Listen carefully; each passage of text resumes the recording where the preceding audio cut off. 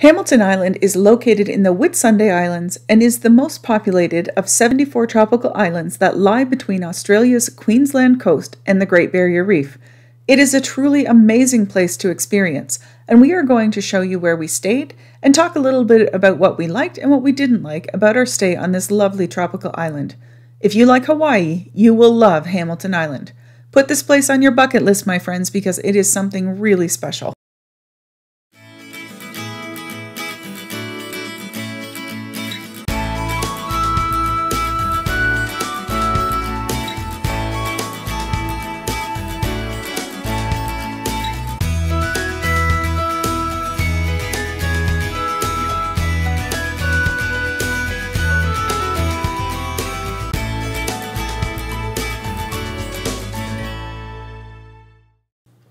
Hamilton Island lies on the same tropical latitude as Honolulu in the northern hemisphere and Mauritius in East Africa in the southern hemisphere. It has year-round temperatures averaging between 23 and 30 degrees Celsius or 74 and 86 degrees Fahrenheit. Needless to say, the weather is nice all year round. Hamilton Island is the ultimate Great Barrier Reef holiday, but even if you have no interest in going out onto the reef, there is so much to see and do that I don't think you would be disappointed. Hamilton Island has beautiful beaches with clear blue water. There are a plethora of restaurants and one tiny IGA grocery store for food. There are amazing animals that I have not seen anywhere else, on the reef of course, but also on the island. Wallabies, fruit bats, and cockatoos are in abundance and so fun to observe. You can sea kayak, go fishing, visit Whitehaven Beach, which is the most beautiful beach that I have ever seen. You can golf the Hamilton Island Golf Course, which is a separate island in itself.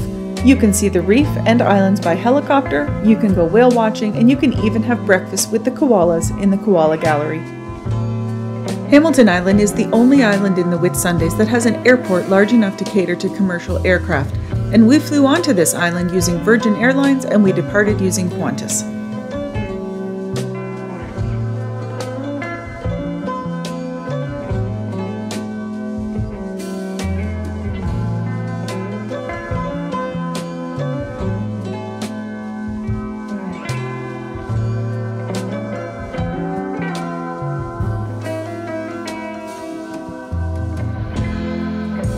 The airport runway is right beside the driving range. Huh.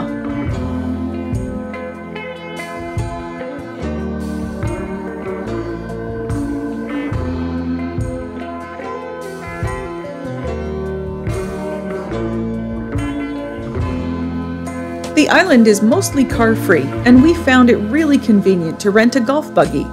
It was expensive, about $100 a day at the time of this video.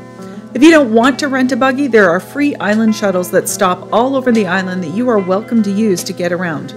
There are also several hotels on the island that you can choose from. There are apartment rentals available to suit your vacation style, your budget, as well as accommodating the number of people in your group. We chose to stay at the Reef View Hotel. The Reef View Hotel is a family-friendly hotel with spacious, comfortable rooms. All of the rooms have private balconies looking out onto either the island's tropical gardens or the Coral Sea. There are several room types that will fit many budgets. The hotel is located directly across from Cat's Eye Beach and close to many of the island's restaurants, activities, and entertainment. As I mentioned earlier, there's a complimentary island shuttle that stops right in front of the hotel. Something I want to mention quickly while we're on the subject of transportation. Guests of the Reef View and the other island hotels get picked up at the arrivals baggage area at the Hamilton Island Airport or at the ferry dock, where you can choose to also come in from Arley Beach. Easy and convenient, so no need to worry about getting to the hotel from the airport or the ferry. Another note is that the free shuttles work really well, and because the whole island is Wi-Fi enabled for everyone, you can see the shuttle schedules on the island app.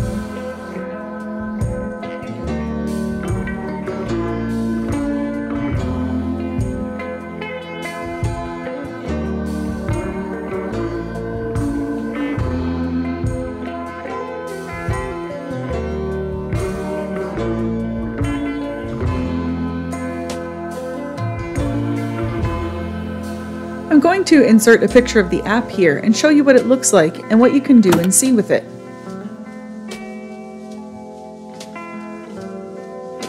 You can see hotels and other accommodation options, make restaurant reservations, see the restaurant menus in advance, look for activities and tours, and check out the shuttle schedule, where it's at, as well as an island map.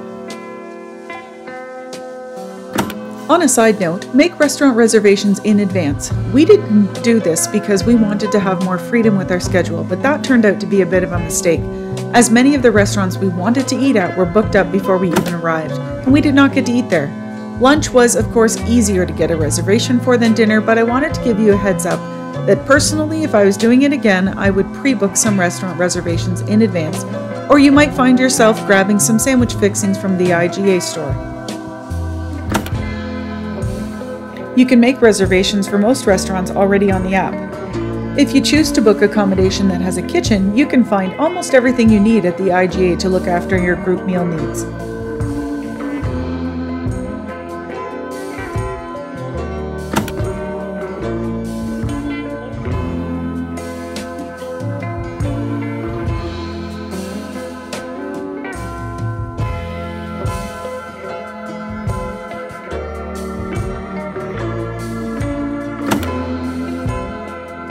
As you can see, if there's something going on Hamilton Island that you want to know about, it is probably already on the app. Back to the Reef View Hotel. When you stay at the Reef View, you have use of their catamarans, windsurfers, kayaks, stand-up paddle boards, and snorkeling equipment. They also have a gym and a spa, as well as tennis courts, so you see that there's a lot to do if someone in your group who is not comfortable going out on the reef.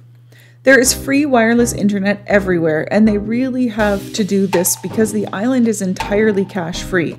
Even if you want to do laundry at the hotel, which we did, it is a tap system for your credit card.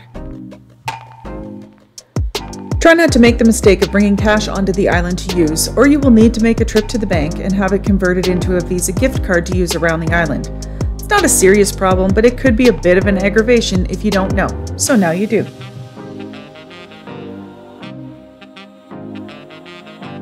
The hotel has 363 rooms, a restaurant, a lounge, and they also have hospitality suites. Checkout here is at 10 a.m., so if you have an afternoon flight home, the hospitality suites are a handy place to shower and change before your flight. The hospitality suites also have lockers in them, just in case you need to lock anything up while you're still enjoying the beach.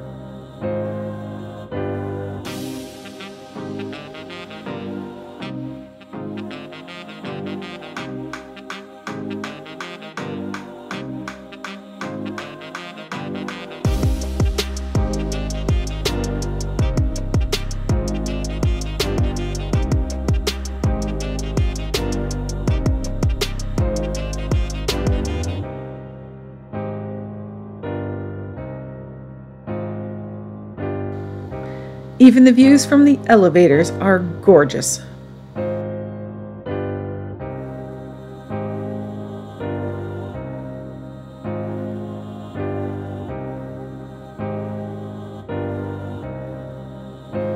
Here is a tour of our Coral Sea View room.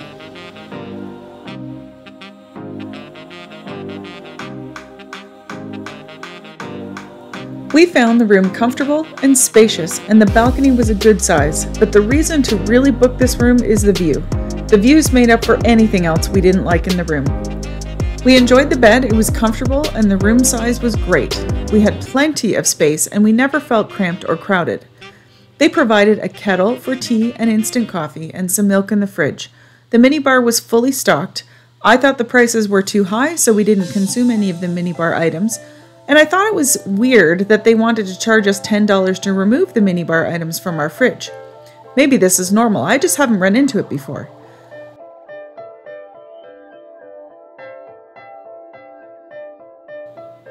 So we just shoved everything to one side, bought some beverage and grocery items for much less money at the IGA, and just made do with the little space that was left in the mini fridge.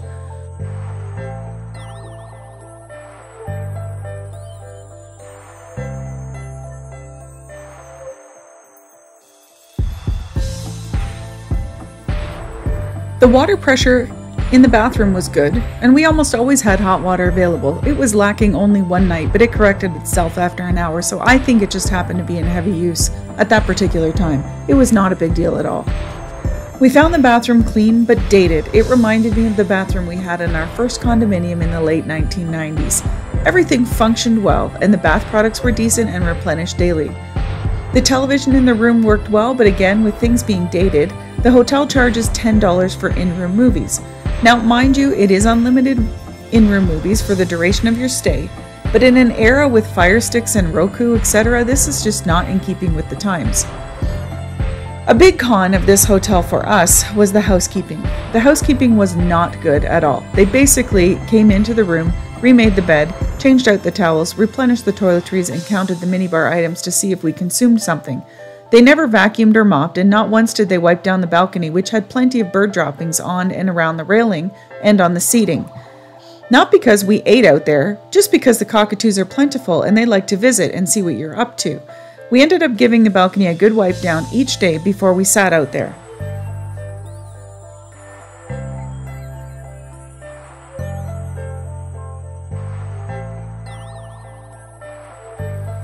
There is a kids stay and eat free program with this hotel that would be worth checking out if you're thinking about staying here with children. We had an included breakfast with our suite booking at the Pool Terrace restaurant, and I have to say that it is an excellent breakfast buffet. The food was hot and fresh, and there were plenty of choices, so you did not need to eat the same thing every day if you chose not to. In true Australian style, they have a large barista coffee bar in the restaurant at an extra cost, but I had the best flat white from them. Wow. The hotel has a 35-meter long rectangular pool beside the restaurant. As a Reef View guest, you're able to access all the main resort pools, including the great pool with the swim-up bar on the island. Overall, the Reef View Hotel was worth it because of its location, the breakfast at the Pool Terrace, the views of the Coral Sea from our room, and the outstanding Cat's Eye Beach that it sits behind. It certainly could have been cleaner and it needs some updating, but the pros definitely outweighed the cons, and I would absolutely stay here again. One of our favorite excursions we experienced while visiting the Whitsundays was Explore's full-day snorkeling tour. I can't recommend this enough, and the staff really made this trip extraordinary. We will post a separate video all about that next, so please like and subscribe so you don't miss that one. We will be back with more of our Australian adventures, including the Great Ocean Road, as well as another trip to Mexico. There is a new Secrets resort called Secrets Moche. I'm not sure I'm pronouncing it right, but I'll figure it out when I get there. And I think this one is going to make a serious change in my top 10 resorts for 2023. I will let you know what that new resort looks like and how it compares to my other favorites. We've got a lot coming up on the channel, so please like and subscribe, and we'll be back really soon. Bye!